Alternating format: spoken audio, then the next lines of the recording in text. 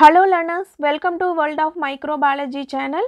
In this video, I am going to discuss about citrate utilization test. So, citrate utilization test பார்த்துட்டிங்கன்னா IMViC testல கடைசி test. அதாவது indole, methyl rate, Voges Prosker, citrate utilization test. இந்த 4 டெஸ்ட்டும் தான் வந்து நம்ம IMViC test அப்படினு சொல்லுவோம்.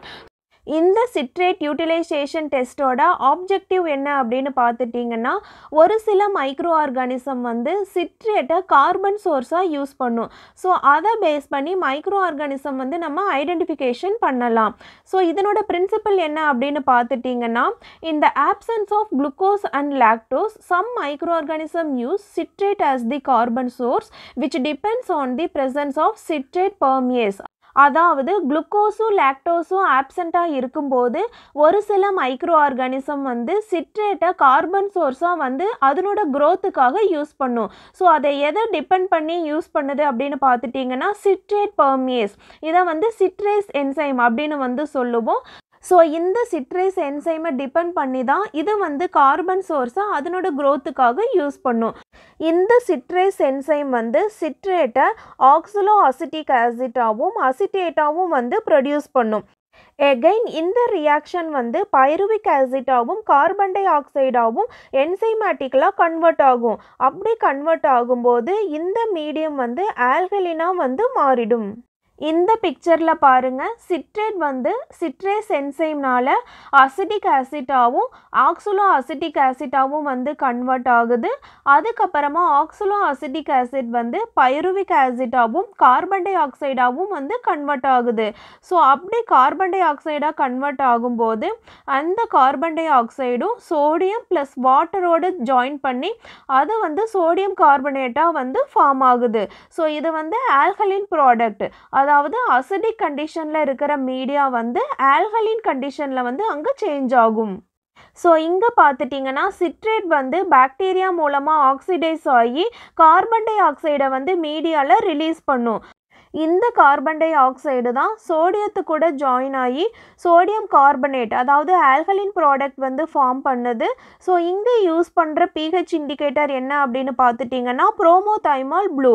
அதாவது இந்த pH வச்சு தான் presence and options of citrate utilisation micro ஆர்கானிசத்தை வந்து நம்ம ஐடென்டிஃபை பண்ண முடியும். ஸோ பாசிட்டிவ் ரிசல்ட் பார்த்துட்டிங்கன்னா க்ரீன் கலரில் இருக்கிற மீடியம் வந்து ப்ளூ கலரில் வந்து இண்டிகேட் ஆகும். ஸோ நெகட்டிவ் ரிசல்ட் பார்த்துட்டிங்கன்னா ரிமைன் மீடியம் வந்து க்ரீன் கலர்லேயே வந்து ப்ரெசண்ட் ஆகிருக்கும். Next let's see procedure for this test. இதுக்கு வந்து ஃபஸ்ட்டு சிம்மன் சிட்ரேட் அகார் ஸ்லான்ஸ் ப்ரிப்பேர் பண்ணிக்கணும். அதுக்கப்புறமா அதில் நீடில் மூலமாக டெஸ்ட் கல்ச்சரை வந்து ஸ்லான்ஸில் இனாக்குலேட் பண்ணணும். அதுக்கப்புறமா 37 டிகிரி செல்சியஸில் 24 ஹவர்ஸ் வந்து இன்குபேட் பண்ணணும். After incubation citrate positive cultures பார்த்துட்டிங்கன்னா அந்த சர்ஃபேஸ் ஆஃப் த ஸ்லாண்டில் வந்து ப்ளூ கலர் வந்து சேஞ்ச் ஆகிருக்கும். நெகட்டிவ் ரிசல்ட்ஸ் பார்த்துட்டிங்கன்னா ரிமைன் அது க்ரீன் கலர்லேயே வந்து ப்ரெசண்ட் ஆகிருக்கும். இந்த பிக்சரில் பாருங்கள், ஃபஸ்ட்டு இருக்கிறது வந்து நெகட்டிவ் ரிசல்ட்டு, அதாவது எந்த கலர் சேஞ்சும் கிடையாது.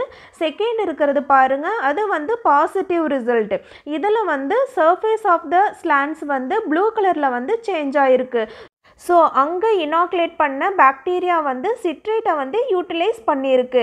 ஸோ இதுதாங்க negative and positive results. Next இந்த டெஸ்ட்டுக்கு யூஸ் பண்ணுற சிம்மன் சிட்ரேட் அகார் மீடியம் எப்படி ப்ரிப்பேர் பண்ணுறது அப்படின்னு பார்க்கலாம். இதனோட pH பார்த்துட்டிங்கன்னா 6.9 இருக்கணும். இதுக்கு என்னென்ன இன்க்ரீடியன்ட்ஸ் யூஸ் பண்ணுவோம் அப்படின்னு பார்க்கலாம். அமோனியம் ஹைட்ரஜன் பாஸ்பேட் வந்து 1 கிராம், டைபொட்டாசியம் பாஸ்பேட் வந்து 1 gram, sodium chloride 5 gram, sodium citrate 2 gram, magnesium sulfate 0.20 gram, புரோமோதைமால் blue 0.08 gram, agar வந்து 50 கிராம். இந்த மெஷர்மெண்ட் எல்லாமே 1 லிட்டர் ஆஃப் டிஸ்டில் வாட்டருக்கு. நெக்ஸ்ட் இதனுடைய எக்ஸாம்பிள்ஸ் என்னென்ன அப்படின்னு பார்க்கலாம். பாசிட்டிவ் ரியாக்ஷன் பார்த்துட்டிங்கன்னா க்ரீன் கலரில் இருக்கிற மீடியா வந்து ப்ளூ கலரில் வந்து சேஞ்ச் ஆகிருக்கும். இதுக்கு எக்ஸாம்பிள்ஸ் சால்மனெல்லா, எட்வர்ட்ஸியல்லா, சிட்ரோபாக்டர், கிளப்சில்லா, என்ட்ரோபாக்டர், செரிஷியா, ப்ரோவிடென்சியா, இது மாதிரி நிறைய பாக்டீரியா வந்து citrate positive bacterias. Next negative reaction எப்படி இருக்குன்னு பார்த்துட்டிங்கன்னா நோ கலர் சேஞ்ச், அதாவது ரிமைன் அந்த மீடியா வந்து க்ரீன் கலர்லேயே வந்து ப்ரெசண்ட் ஆகிருக்கும்.